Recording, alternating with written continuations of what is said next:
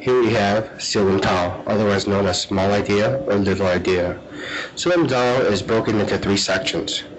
The first section takes the longest and is the most important of the three sections.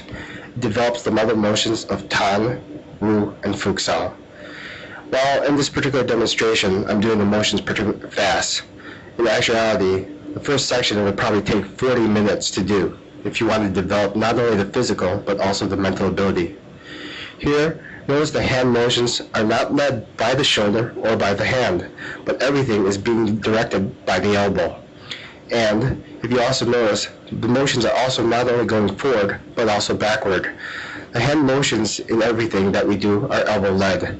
And in this particular motion, we're doing Tan, Wu, and Fuxia motions.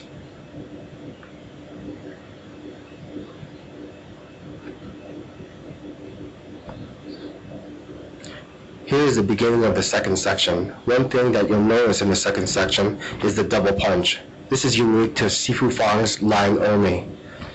The second and third section play a different role as opposed to the first section, which is done slow.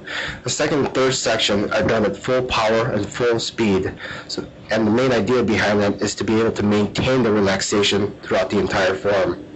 The vast majority of Wing Chun hand motions are found within the Siu Lim Tao form. That's why Wing Chun and Siu Lim Tao form plays such an important role in the development of the student. That's the first form.